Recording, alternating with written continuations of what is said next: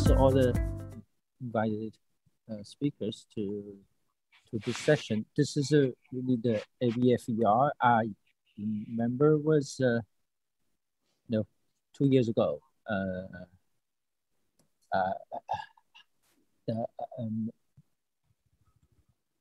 One of the main organizers of the ABFER asked me to put together a session on blockchain. And then I was telling him, I would be interested in doing it if it's really about the intersection between the computer science and the economics, because I see a great potential for research in this area, as I see that the future of blockchain is really on thinking hard about the business applications on this fantastic technology.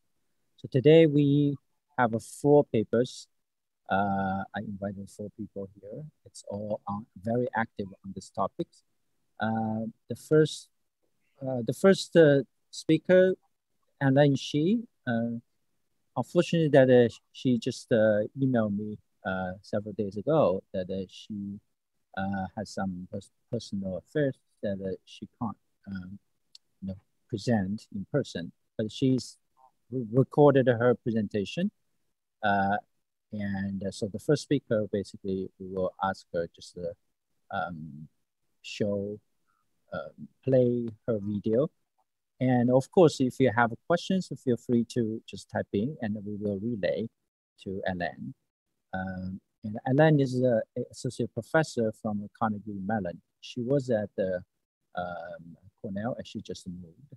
And she's a leading expert on the protocols and consensus mechanisms. Thanks to the organizers for inviting me. I'd like to talk about a fun topic, essentially blockchain-inspired protocols where game theory meets cryptography. This is joint work with Hubert Chan, Chung, and Ting Wen. Let me begin with the motivating example that's actually a true real-life experience. So this is not uncommon in the crypto community. So you write a paper and you discover there's a concurrent work that has the same result as you. This has happened to me a couple of times. And specifically in 2013, I wrote a paper entitled Multi-Input Functional Encryption with my co-authors. And we discovered, there's another identical result. Both papers got submitted to Eurocrypt, and the WISE-PC recommended that the 2 papers be merged. Okay, so this means that we share the same presentation slots at the conference. And now comes the hard challenge. Which group should go to the conference and present the paper? Of course, both groups were very eager to go to the conference. So how do we resolve this challenge? A naive solution is for Shafi, who's a co-author on the other paper, and myself to just deal it out. But of course, we want a more civil solution. And here's an idea. Why don't we run a coin toss protocol? For example, we can use the coin toss protocol proposed in the original groundbreaking work of Blum. The way it works is the following. So let's say Shafi and I, we each pick a random bit, and then we commit to the bit. We post the commitment to a public bulletin board. And in this case, we are using a blockchain to act as the public bulletin board. Okay, so in the next step, essentially, Shafi and I both open our committed bits, and then we can take the XOR of the committed bits, and we use the XOR outcome to determine the winner. So in this case, I've placed the bet on 1, and I win. And in real life, this also happened. Actually, we did run a coin toss protocol over the internet, and our group went and presented the paper. Okay, so I may be a little bit worried, right? Because Shafi is also eager to have their group go present the paper, so she may not follow the protocol honestly. Fortunately, this is a commit reveal protocol, so any kind of misbehavior is actually equivalent to aborting. Like for instance, if you open the commitment wrongly, then this can be observed by just reading messages on the public bulletin board, and we can just treat it the same way as if Shafi has aborted. And now the idea is if any player aborts, we can just declare the player has forfeited and the other player automatically wins. So in other words, it doesn't make any sense for you to deviate from the protocol. Okay. So if Shafi aborts, we will declare that the outcome is 1. And at this moment, we can think about how to formally define the coin toss protocol, right? So we need 2 properties, correctness and fairness. So correctness is easy to define, and it just has the most natural definition. Essentially, if both parties run the protocol honestly, then the outcome must be a random coin. But the more interesting question is, how do we define fairness? The standard line of work on multi-party computation in the crypto literature considers a very stringent notion of fairness. I will call it strong fairness in the rest of the talk. So strong fairness requires that even if Shafi aborts, I would nonetheless output a completely unbiased coin. Unfortunately, this strong notion is known to be impossible in the 2-party setting, or more generally in the multi-party setting when the majority of the parties can be corrupted. And this is actually due to a very elegant lower bound proven by Cleave. And this is a well-known lower bound. Okay, so at this moment, it may seem a little funny, right? Maybe I seem to be contradicting myself because I just said Blum's protocol can solve our problem. But on the other hand, if there is actually a lower bound, how can Blum's protocol work? If you think about it a little bit more carefully, you realize actually Blum's protocol, in fact, doesn't achieve this very strong notion of fairness. It achieves something strictly weaker, which I will call game theoretic fairness in the rest of the talk. So in the protocol we have seen, right, Blum's protocol, it's not like Shafi cannot bias the coin. Shafi can indeed bias the coin just by aborting, but she can only bias the coin in a way that hurts herself and helps me. So essentially here we are considering rational players who care about maximizing some utility function, and game theoretic fairness requires that no matter what Shafi does, she cannot benefit herself or hurt me. And if this is the case, Shafi's best response is just to play the protocol honestly, and therefore honest behavior would be an equilibrium. Okay, so it's not hard to formally show that Blum's protocol achieves game theoretic fairness in a 2-party setting. And we ask a very natural extension of the question, right? So what about the multi-party setting? Can we achieve game theoretically fair n-party coin toss protocol? And in general, n can be greater than 2. So at this moment, it's not completely clear yet what the formulation means. I'll explain that in more detail in a little bit. When we first started working on this problem, we discovered that this very natural question hasn't been considered at all in the crypto literature. And this was quite surprising to us. And essentially, although the multi-party computation line of work started with Blum's protocol, which actually achieved a game theoretic notion of fairness, most of the subsequent works in the community instead focused on strong fairness.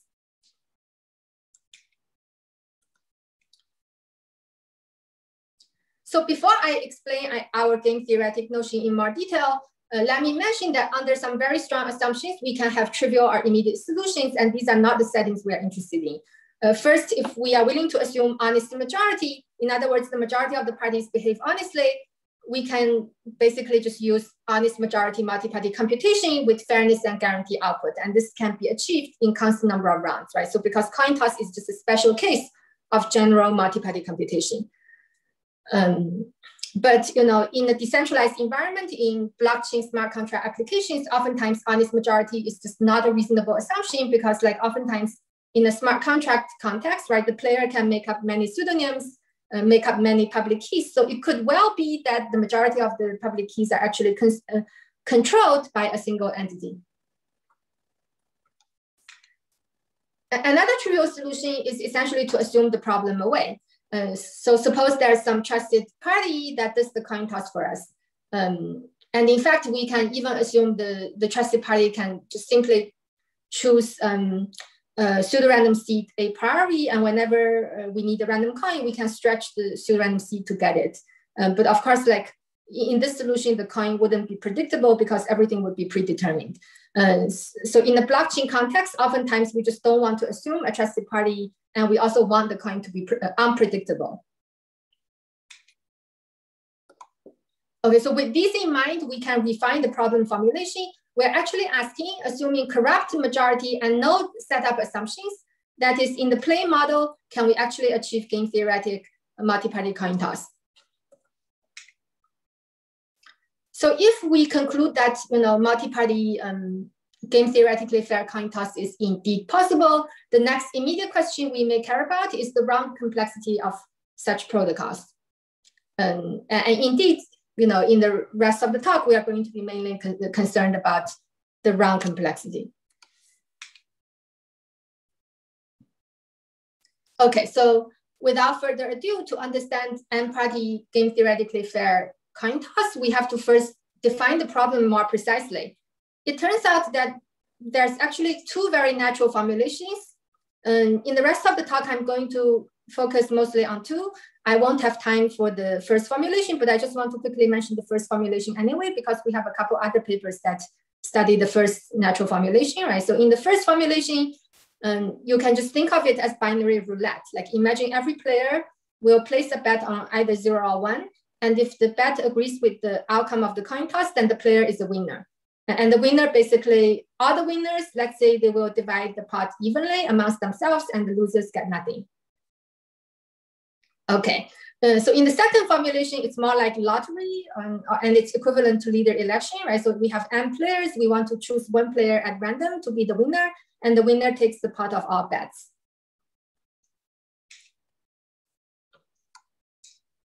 So it turns out that these two formulations have rather different feasibility and infeasibility results.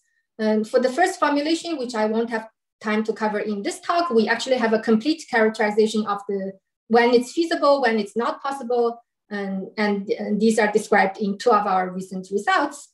And then in the rest of the talk, I'm going to mainly focus on the leader election lottery formulation.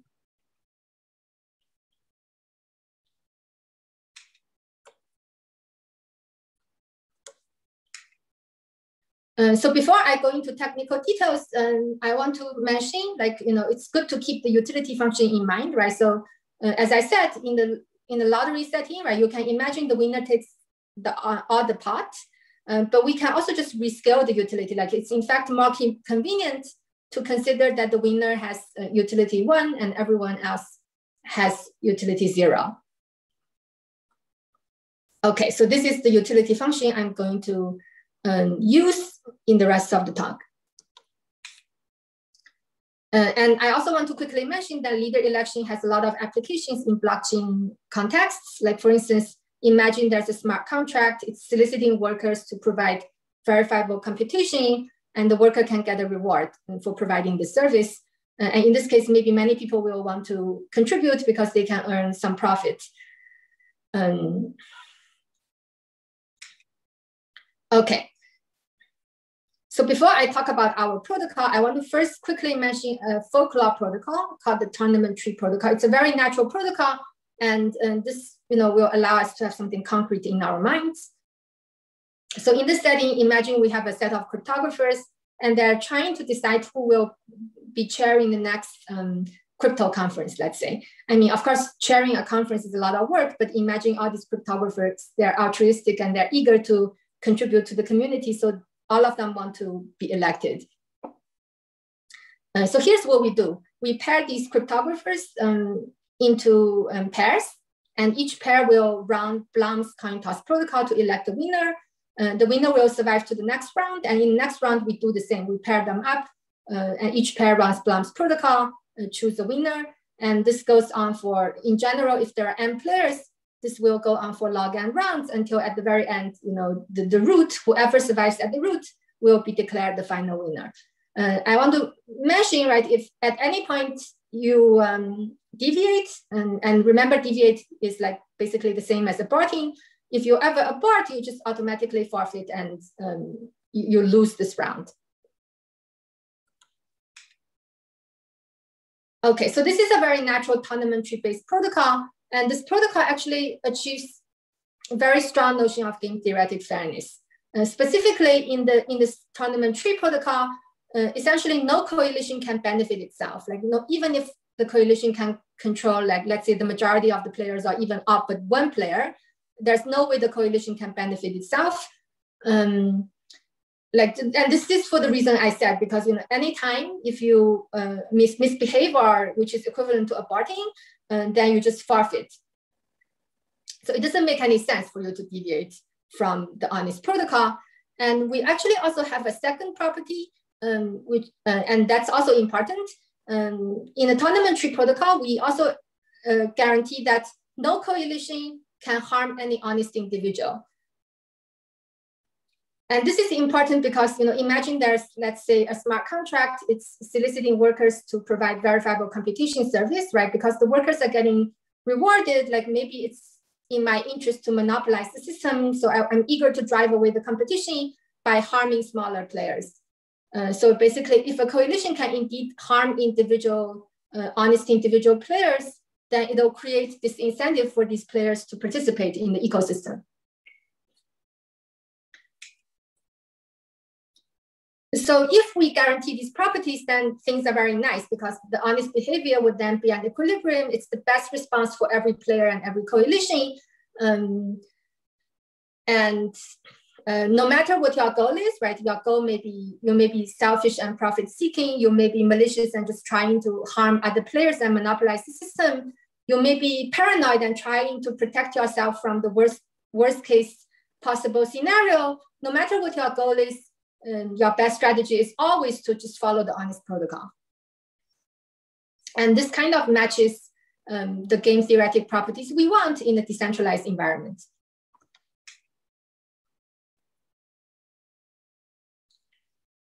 So now we know that game theoretic fairness is possible in log and rounds, right? Because of the folklore tournament tree protocol. Here's a really interesting question. Can we achieve the same, but in smaller number of rounds? Again, remember we are considering the corrupt majority setting. And also going forward, for convenience, whenever I say fair, I just mean game theoretically fair. Okay, so since we want to achieve this in smaller number of rounds, we have to try a first natural idea. Essentially, we are going to take the tournament tree protocol and just collapse it to 2 rounds. And the way it works is like in the tournament tree protocol, you have this commit and reveal for log and rounds. But what if we just like commit all the coins we ever need, right? In a single round, and then in the next round, we just open all the coins, and then we compute the tournament tree to decide the winner. So would something like this work, right? If this worked, we could solve the problem in 2 rounds. Well, I guess perhaps not surprisingly, this simple protocol is completely broken. And here's a possible attack. Here, let's say Shafi and Alessandro, they form a coalition, and they have a definitive winning strategy as follows. So Shafi will commit to 0-0, right? And these are the 2 bits you are going to use in each of the 2 rounds in the original tournament tree protocol. And then Alessandro will commit to 1-1. So now they wait until the other brackets, the honest players have committed and opened their commitments.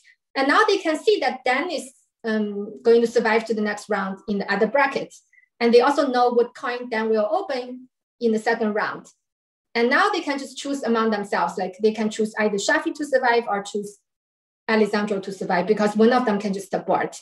And by having this choice, they have a definitive winning strategy. Okay. So unfortunately, this naive idea doesn't work, right? This is, in some sense, it's good news because it makes our problem more interesting, but we have to think harder. And this brings us to our results. So we prove a lower bound and an upper bound, and let me start with the lower bound first.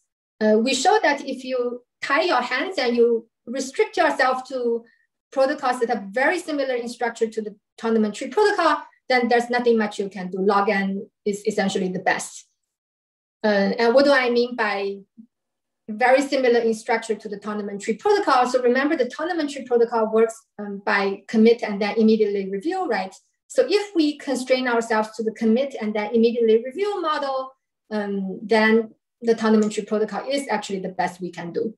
But I want you to think of the lower bound as more like a sanity check in our protocol design. This is actually not a deal breaker, because who says we have to tie our hands like this?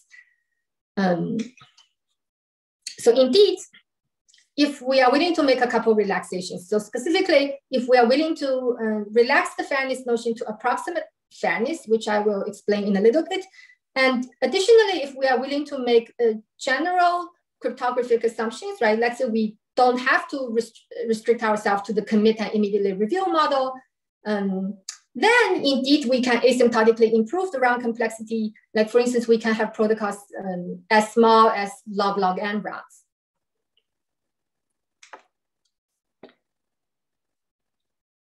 But of course, I have to elaborate on two things to make our result clear. So first, what do I mean by approximate fairness? And second, what kind of assumptions do we need to get this log n round result? So I'll explain these two questions one by one. So first, let me explain what I mean by approximate fairness, right? So we actually define epsilon fairness, where epsilon is like a slack factor. The fairness notion is like pretty much similar to what we have seen, except for this epsilon slack, right? So first, we want that no polynomial time coalition. PPT stands for probabilistic polynomial time. So no computationally bounded coalition should be able to increase its utility by more than an epsilon factor. So epsilon, you can think of it as something really, really small, like let's say 1%. And secondly, we want to make sure that no large coalition, that the coalition can be as large as 1 minus epsilon fraction in size, but even such large coalitions should not be able to reduce any honest individual's utility by more than epsilon. Okay. So as I mentioned, like in this talk, I want you to think of epsilon as 1%, but actually our result is a little bit more powerful. We can actually prove epsilon to something even like as small as little o of 1, but I won't have time to go into the details there. Okay, so just think of epsilon as 1%. And what's also useful to keep in mind is that our approximate notion is a multiplicative notion.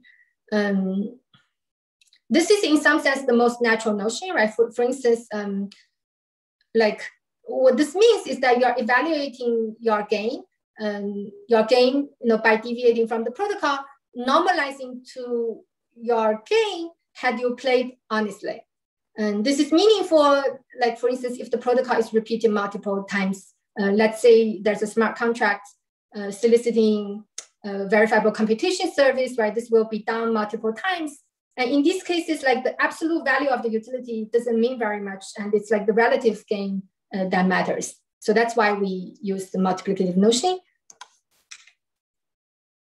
And again, here we want to achieve incentive compatibility. And in this case, we guarantee that the coalition, like it makes very little sense for the coalition to deviate. Like you may be able to do just a tiny little bit better by deviating, but the relative gain is so tiny, it's not worth the effort. Like if you deviate, you can get caught, you can get exposed, and so on. So in this talk, I'm just going to stick with these simple notions, but in our actual paper, we in fact prove to an even stronger solution concept called sequentially fair. I just don't have time to explain this stronger solution concept in the rest of the talk because I want to kind of focus on our protocol techniques. And just very quickly, our actual result is parameterized. Like we allow you to basically engineer the trade-off between the round complexity and the approximate fairness. And you can read the paper for more details. And before I talk about our construction, I want to say that we actually have quite interesting techniques.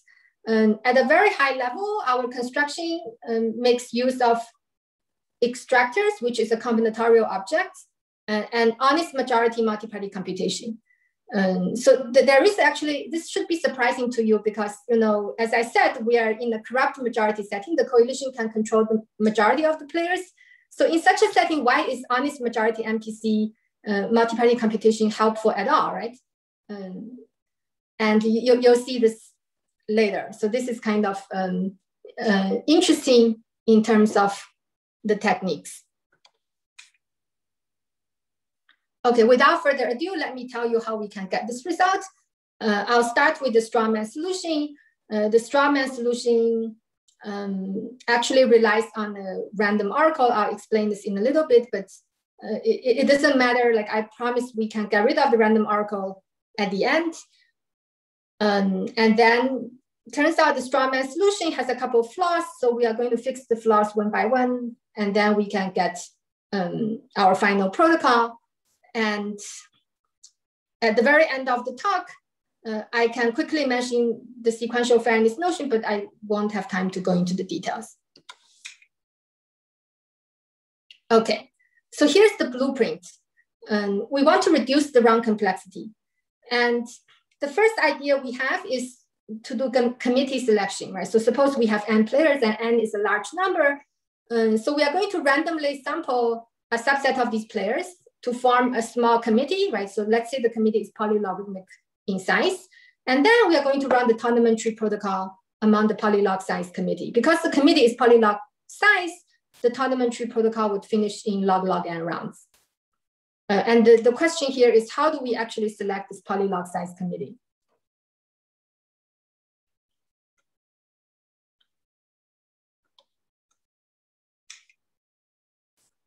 Okay.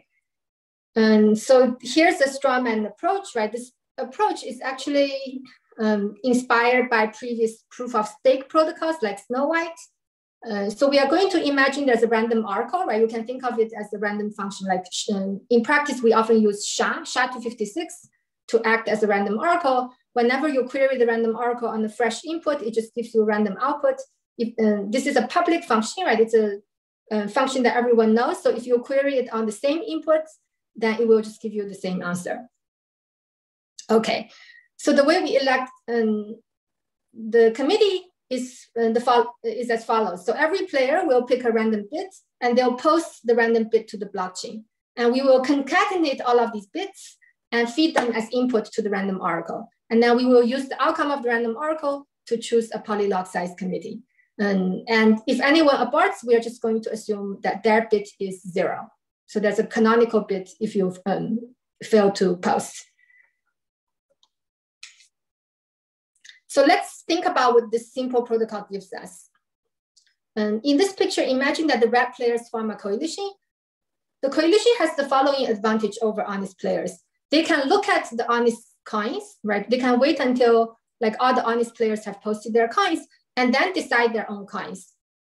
And this means they can try different combinations of their own coins and pick a combination that helps itself the most.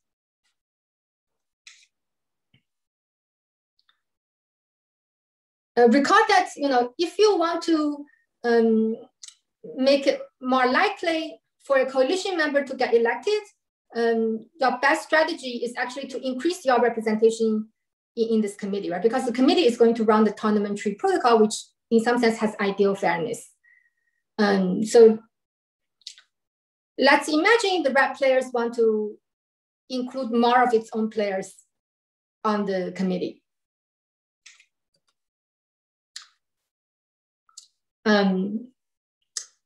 The good news is that we can actually prove that an adversary that controls any constant fraction of the players cannot increase its representation on the committee noticeably more than its fair share. For example, let's say the committee controls 99% of the players. In this case, it'll just have about 99% seats in the committee, but not noticeably more.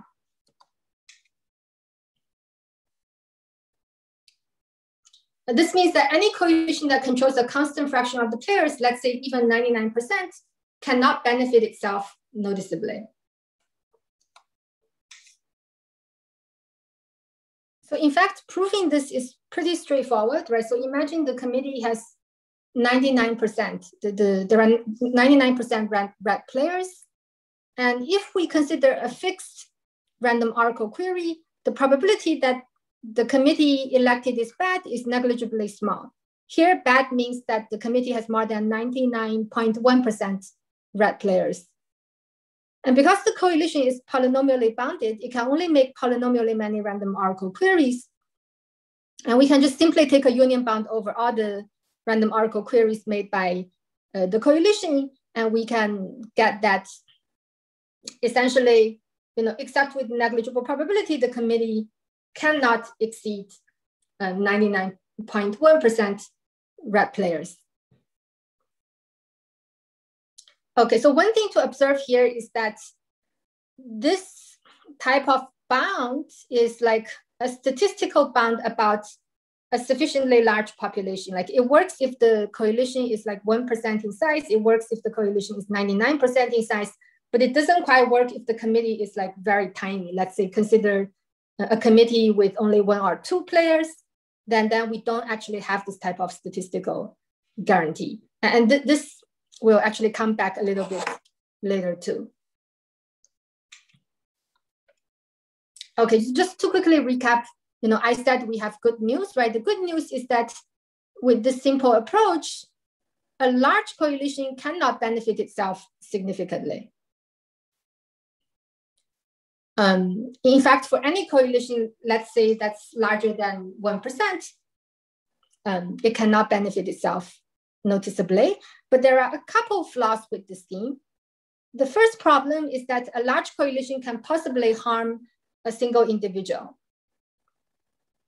And this is related to the reason I mentioned, like this statistical bound we just saw, like it doesn't actually work for very tiny populations. It doesn't work for a single individual, right? So for instance, if the coalition wants to harm a specific individual, it can wait until all the honest players reveal their coins, and they can try different combinations of their own coins, right? There are many combinations they can try, and chances are, with high probability, it can find the combination of its own coins to exclude the specific individual. Okay, now a second flaw is that for a small coalition, it can actually pretty significantly benefit itself. So at first sight, this may be counterintuitive because I just said a large coalition cannot benefit itself noticeably. So it seems like, large coalitions should be more difficult to defend against. But now I'm telling you, actually smaller coalitions seem like they're more difficult to defend against in terms of benefiting itself, right? But if you think about it more carefully, it's actually quite natural because, if the coalition is very large, let's say if the coalition consists of n-1 players, then like the normal expected utility is already n-1 over n. It's already rather large. So even if it can like increase its utility to 1, the relative gain is actually very tiny because the epsilon notion is a multiplicative notion. But whereas if you have a coalition that contains only, let's say, 1 or 2 players, like if you can just increase your utility additively by a tiny bit, the relative fraction can actually be pretty large.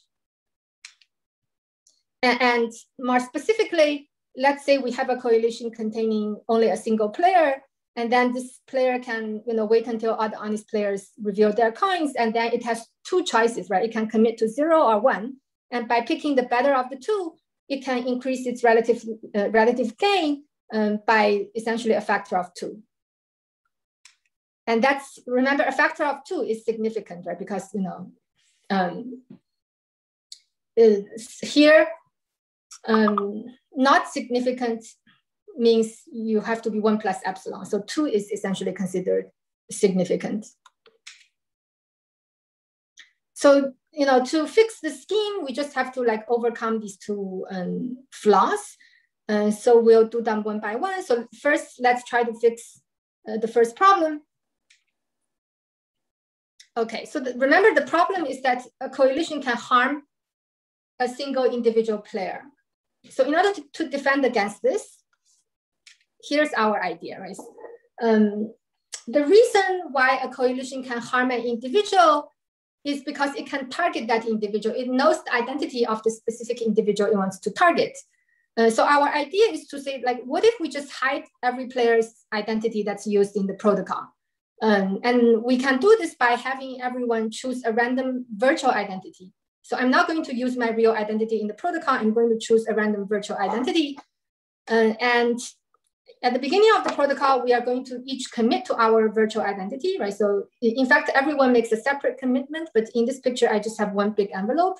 And then everyone basically commits their virtual identity, posts the commitment to the blockchain, and then we run this random oracle-based committee selection. Okay. But this committee selection, at this moment, it's not choosing among the real IDs, it's actually choosing among the virtual IDs. But it's making these choices blindly, because at this moment, the coalition doesn't know what virtual IDs the honest players have chosen. So once this is done, at the end of the protocol, everyone will reveal their virtual ID, and now we can do the reverse mapping and figure out who is actually on the committee. So that's the idea, and then the committee runs the tournament tree protocol to elect the final winner. So it turns out this idea almost works, but there is actually an attack. And the issue is that essentially the committee, the coalition actually knows what virtual ID its own members have chosen. So when the attack is like, it can put all of its eggs in the same basket. Let's say every red player will choose the same virtual ID, and then the committee can make sure that specific virtual ID is chosen in this committee. So now all of the red players will be able to enter the committee, and that's pretty bad. So in order to fix this problem, we make another fix to the protocol. We say that, you know, you're only elected into the committee if your virtual ID doesn't have any collision with other players. Like if, let's say you want to put all of your eggs in one basket, then that doesn't work because you are basically kicked out from the collision. Okay, so if you do this, you can prove this protocol indeed fixes this first problem, right? And basically, we can prove that no large coalition can significantly decrease the utility of an honest individual. But also, what I omitted to mention here is that in our actual scheme, we actually need a slightly larger virtual ID space to make the probability of collision sufficiently small. So we don't actually use n as the virtual ID space. We need like more like n polylog n.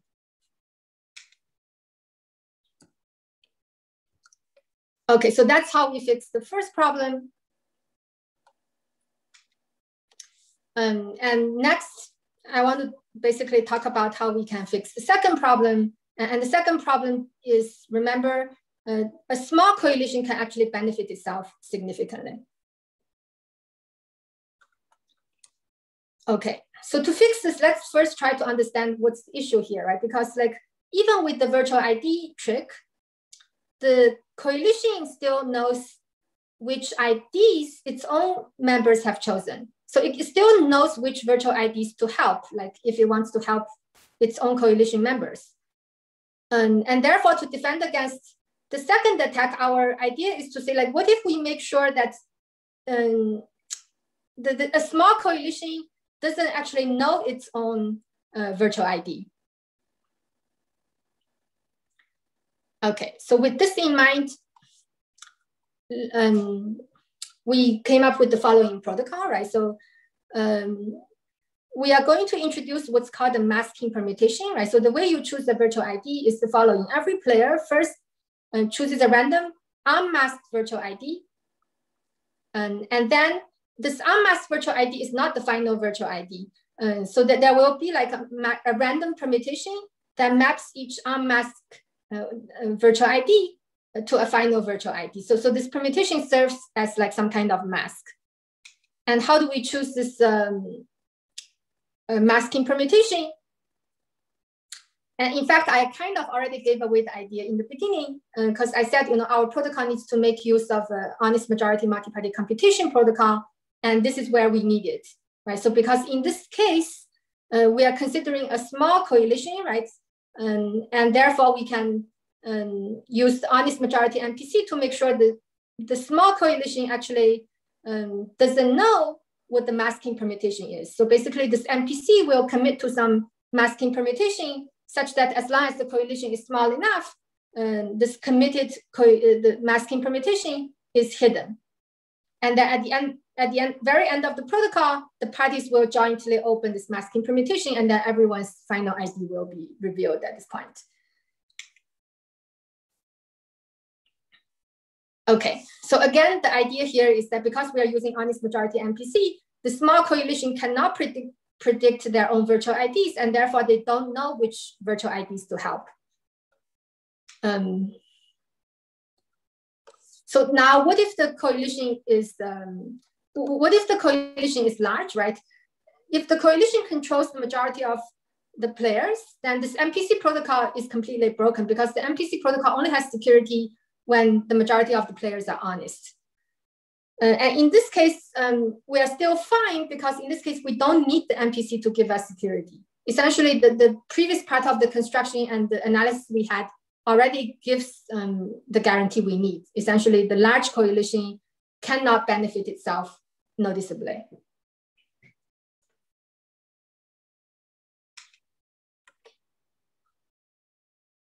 Okay, so I won't have time to prove fairness formally.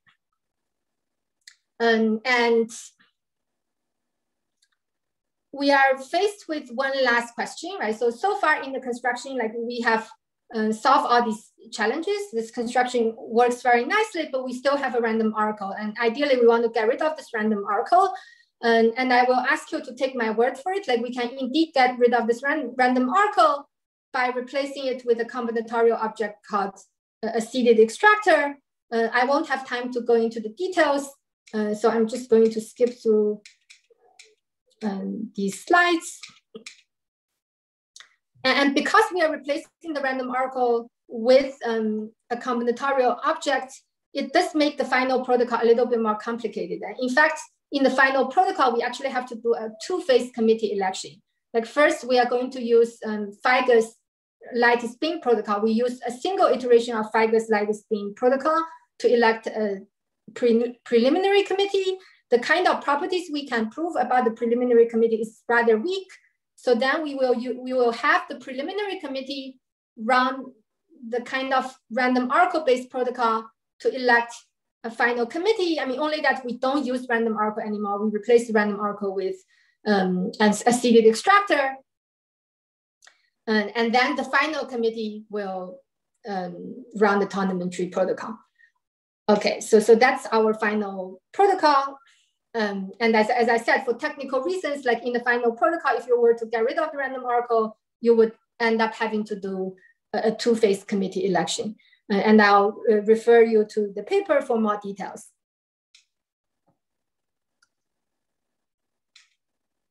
Okay, so before I conclude, I want to quickly mention, in our actual paper, we actually proved to a stronger notion of fairness called sequential fairness. And in fact, the sequential fairness notion is a much better solution concept than the kind of fairness notion we have seen in this talk. But I also won't have time to go into the details, and you can read the paper for the formal definition. Our work is related to a previous line of work that's at the intersection of multi-party protocols and game theory. Specifically, our non-sequential notion is actually equivalent to a multiplicative variant of the rational protocol design paradigm. But our sequential notion is actually stronger, as I said. What we have also learned from this work is that the approximate fairness notion in some of these earlier works, like fruit chain, is actually lacking a little bit. What you really want is the strong fairness notion, which I actually didn't have time to talk about at all. Okay, so to conclude, I just want to mention that there are a lot of problems in the blockchain context that's kind of game theory meets crypto, and this is actually a very exciting area, in my opinion, that needs a new scientific foundation. And this is also an area where industry adoption is actually ahead of academic research. So I think there's tons of research problems here, and this is like, you know, a space that we should potentially explore together. Thank you so much.